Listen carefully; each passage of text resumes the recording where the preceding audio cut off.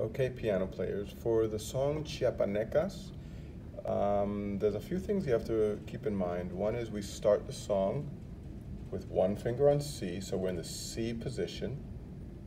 But then these boxes that I've drawn for you, they tell you when to move position. So we start in the C position, but over here we slide from the C position to the B position. So what does that look like on the piano? Here's me in the C position, thumb on C, but then I have to slide over to B where the boxes indicate, and then slide back to C where the music tells me to. So the first line we slide over back down to B here. In line 2 we're in the B position now, and we slide back to C here, moving from B to C. All right, and that happens here as well and here as well. So let me show you what that looks like on the song.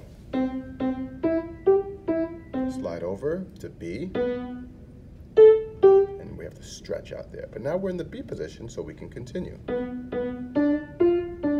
Slide over to C.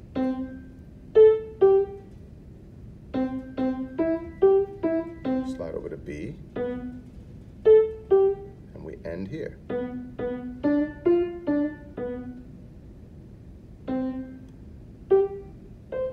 Right, that song ends with G, C. All right, so make sure you're sliding wherever you see those boxes, from B to C and from C to B.